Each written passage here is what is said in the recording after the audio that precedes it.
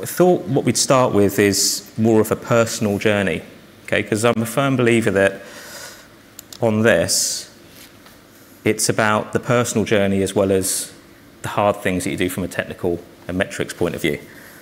And I'm going to talk about some of the organisations here. These are organisations that I've worked in and passed through over the years. And I do not stand here on behalf of those organisations at all. This is sort of my personal experiences and what brought me to this topic. If I think back to healthcare and life sciences years and years ago when I was working in that space, the most important thing in that product cycle was about making sure that the drugs, the medicines, they got made accurately to the right quality and they got to places on time, right? And they got there in full because people's lives depended on it. So it's all about the effectiveness of the supply chain. And cost was an important thing, but resilience was much more important. And back then, sustainability wasn't discussed, right? It just wasn't a topic that we talk about today. But the work that we were doing then and was called operational excellence. And some of you might know it as Six Sigma. People talk about it today. So it's like process improvements. Like you look through all of the steps of the process and you think, how can I improve each bit along the way to either remove some waste or remove duplication, improve the quality of that product. And then ultimately, you can do it quicker, you can do it more resilient each time. But also by doing that, you take out some cost along the way because you're just doing less steps. And often it's logistical steps. And so you take out some carbon, funnily enough, as well, because you take out some energy usage as you go along. And naturally, you get some cost reduction as well. So you're kind of getting costs, lining up with what the organisation needs, which is resilience, and along the way, you're reducing your carbon. Now, back then, this wasn't talked about, but I remember thinking, there's got to be a little bit more to this. This seems like, bigger than just a cost exercise. A few years later, at BT, and for those of you who've ever worked in IT and telecoms, you'll know it's incredibly low margin, very fast, and for years and years, those organisations have been on cost reduction exercises. And there's only so much you can do. You can RFP, you can tender, you can change suppliers, et cetera, et cetera. But at some point, you have to think, well, what do we do next? And the work here was around energy reduction, right? Because you've got big network kit. If you can reduce the energy that you consume and you can change the settings and you can buy new technology, you can save some money. But guess what? You can also reduce your carbon footprint. But again, it's not the driver. The driver is, I need to save some cost. Actually, a byproduct is you're doing that. And the connection to an organisation in IT and telecoms is that the products that you sell are about connecting people. They're about doing the complete opposite of what today is. And then I'm talking about a world before the last 2 years as we know it, so a world where everything was physical. The product you sell would be teleconferencing, it would be hybrid working, So you connect that lower cost of carbon sale with the work that you're doing in the supply chain as well. And there becomes a really nice connection through the organisation of the work that you can do. In aerospace and defence, it's a really different place. The products are high performance, high specification. They're very difficult to change. They will take years and years to change a specification. And so that isn't the important thing. But there is a connection with a different type of sustainability, which is around job creation, skills and labour shortages, particularly in the UK, creating employment opportunities for individuals who are NEETs, not in employment, education or training in parts of the country, over a long period in aerospace and defence procurement work. And the work that we did there was around that and building that into a supply chain. Again, a really nice connection with skill shortages gaps and technology transfer in the country. So those are kind of like my thoughts over the last few years in terms of my background. And I'll come back to the Paris bit there and then nationwide where I am today. But in 2015, this was probably my most, everyone has a few moments in their life where they think, oh, that changed me or that made me think a slightly different way. You'll see there's a chap on the left there, like second one in from the left, who has darker hair than I have, and in fact has more hair than I have now. Life has been hard.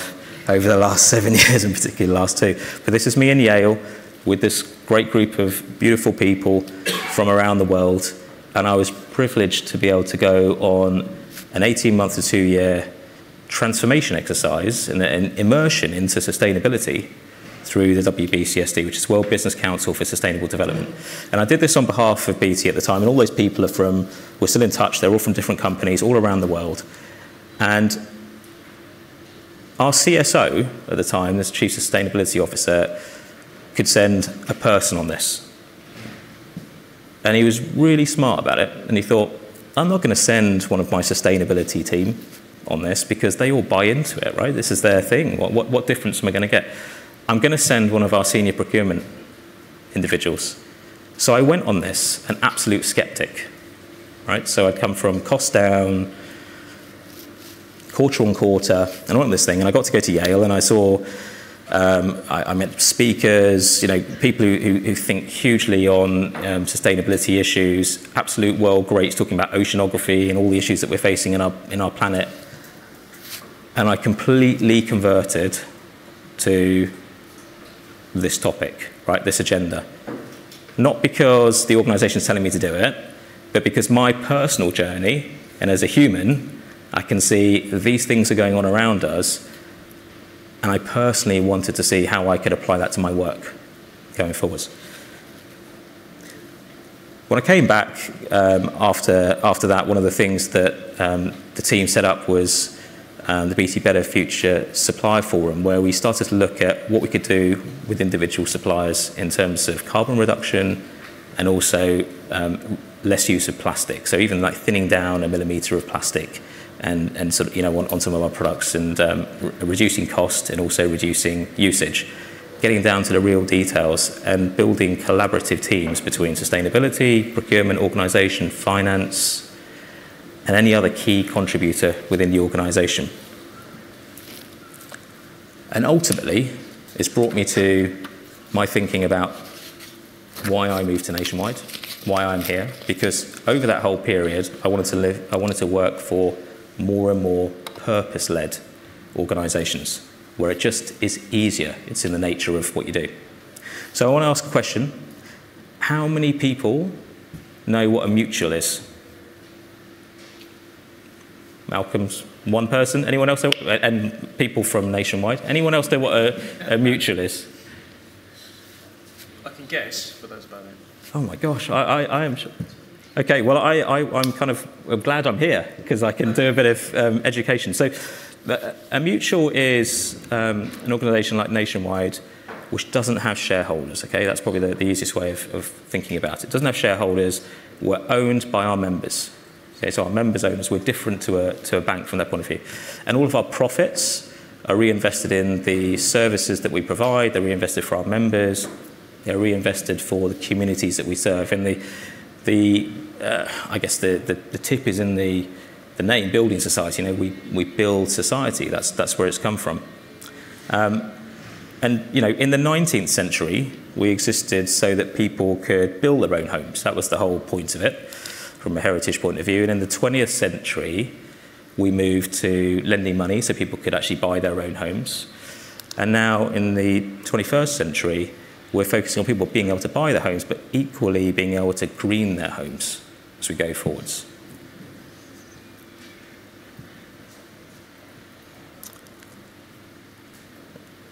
And bringing this into our procurement decisions, we can ask ourselves, just like we do internally in the organisation, we often say, what's right for the member? Is this the right thing we're doing for the member because we're owned by our members? We start to ask ourselves, is this sourcing decision right for our members? Is this procurement tender we're about to do right for our members? Does it serve the community in the right way that's at the heart of what we're trying to do as an organisation? Connecting our purpose and our culture, and it is easier when you're in an organisation like Nationwide, as the people that you serve are also your stakeholders, and you just generally think beyond profit for profit's sake. But it's important to connect it and align up your actions to the sustainable culture that you want to create. and do it in an authentic way. Okay, so connect it through. The examples that I gave earlier, in my experience working in pharmaceuticals, you can find a way to connect it. Or if you're working in IT and telecoms, you can find a way to connect with how people need to work remotely. As I say, it's easier here because of the setup that we have, but you can do it everywhere. So the first thing I think it's worth striving to do when creating a culture for sustainability is to really connect with your company's purpose and bring to life that sustainability in the context of what you need to do from a procurement and supply chain point of view. So that way, whatever you're doing, it fits completely with the strategy of the organisation. You don't have to push water uphill, it's just working with it all the way through. This is a really interesting slide. Okay, so people want purpose. I know it's been banded around a lot since COVID and the pandemic, but IBM did this in 2021, so it's very recent.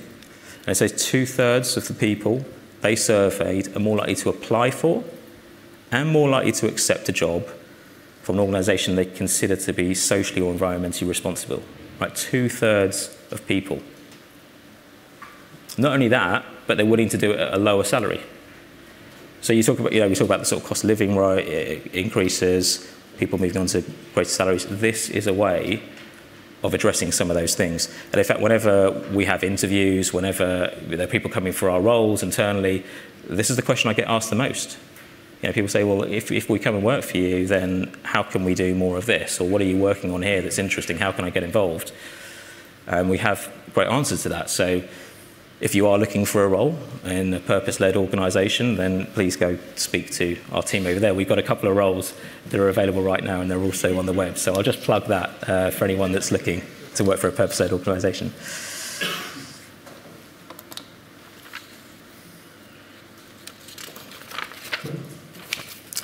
So look, once you've got that clear purpose that filters through everything you do, having some more tangible goals is the next step along the journey, right, to give clarity of focus. And I think, one of the challenges we faced as a mutual over the years is that we just innately did this stuff, right? So we were just doing good work, and you could call it sustainable work now, wrapped up in the taglines that we have across the ESGs, but it was just happening anyway. And we realised this, and we weren't representing ourselves well enough. So in 2019, we launched our responsible business report. And in 2019, we conducted a materiality assessment of the environmental, social, and governance issues that we wanted to connect with, that were most important to our members and our colleagues, investors, and our key suppliers. And this led to our commitments, which you can see here on the slide. And these are the things that we focus on in the society. So we believe everyone should have a place fit to call home and should have the confidence of managing their money. And as such, we've got these five areas. So let me just run through them to give you a feel, and then I'll talk about how we connect it into the procurement team. So first of all, helping achieve safe and secure homes for all. This remains absolutely the core of our business activities, as well as our broader contribution to the society. And we're particularly focused at helping first-time buyers on their buying journey and own their homes by addressing key barriers. Deposits, affordability. 1 in 5 people in the UK rent their homes. So the other thing that we're actively looking at is ensuring that something in the rental sector works well for tenants as well as landlords. And we've launched some propositions around that with the Landlord Works.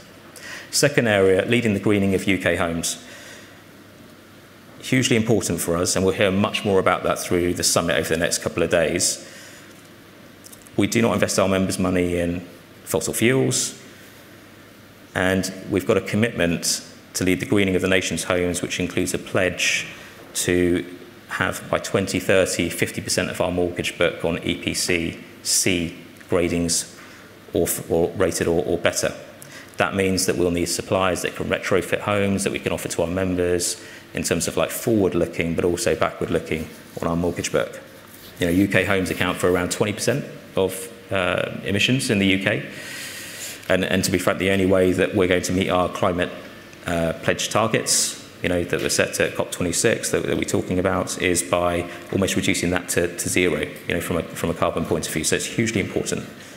So we're campaigning for policy change, but also our own purchasing of goods and services. Supporting our members' financial well-being is incredibly important, and we're helping members to build good savings habits through our Save Day and Payday propositions, and protecting them from scams in the financial space. Again, our supply chain is there to back that up and to also provide some of those services.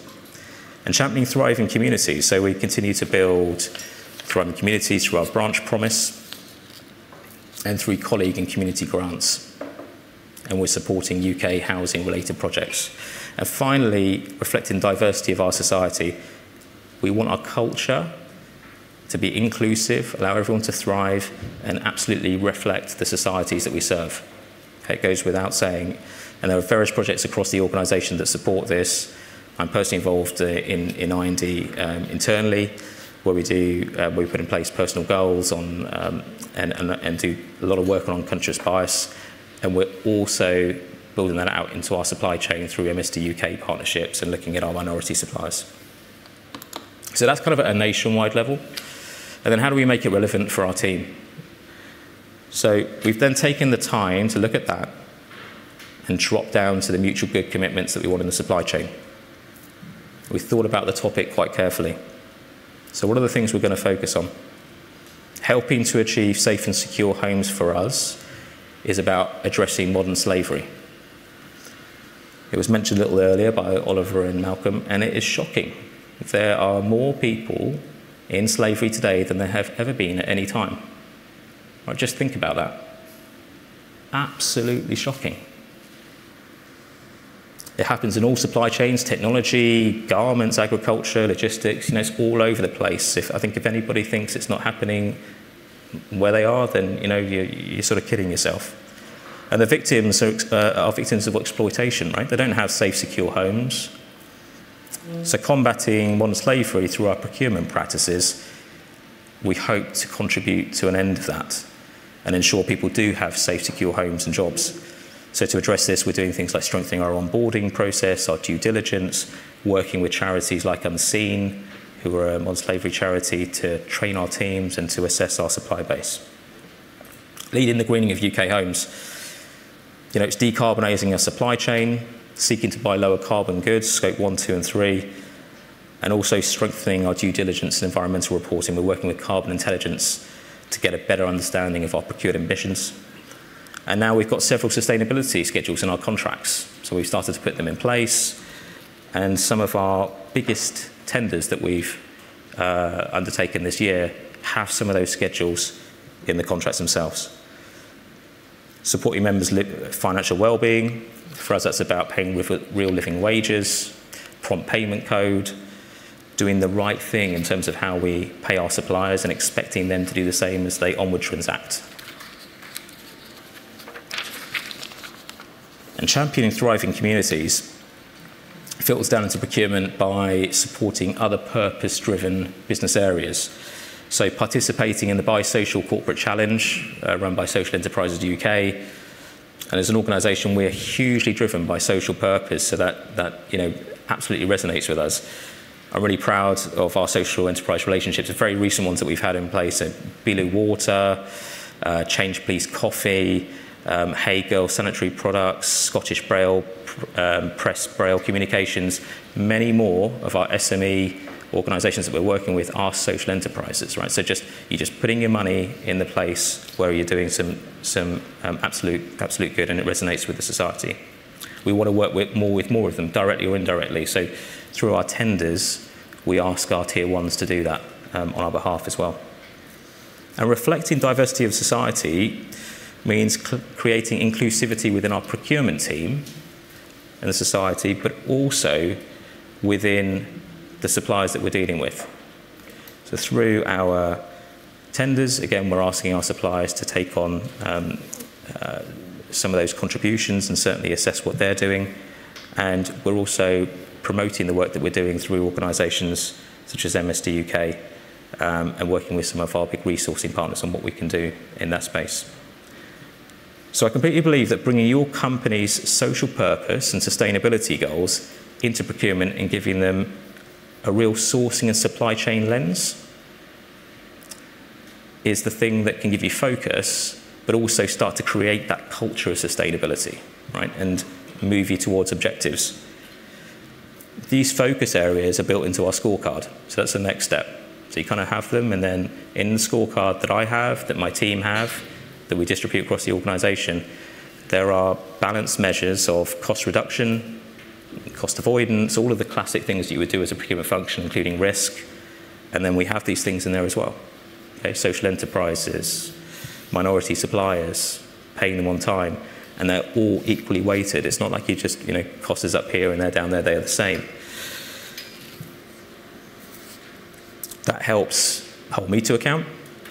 It helps hold my team to account, and it allows us to sort of year on year show that improvement that Malcolm and Oliver were talking about. So making it personal, on the first World Sustainability Procurement Day, 21st of March, I asked every person in the team to set their own procurement for mutual good personal goal. Okay? So we talked about the top down, but this was about taking it back to that personal connection again. What's the one thing that you're going to do this year that is a goal for you? Right? No one's going to judge you. It's like you've got the scorecard metrics, but what's the thing? Because everyone's on a different part of the journey. If you've never done anything, it might be reading an article about it, or it might be coming to a conference like this, or doing the webcast. And if you've done loads on it, it might be, well, you know what, that next big tender I'm going to do, I'm going to work with the business to put 10%, 20%, whatever it is, as a weighting on some of these measures. So you're personally pushing the dial of what you do. And that's about creating cultural shift. Right? So it's not the report of what needs to go up and get looked at on a monthly and quarterly basis. It's a cultural shift of people having their own goals on this topic.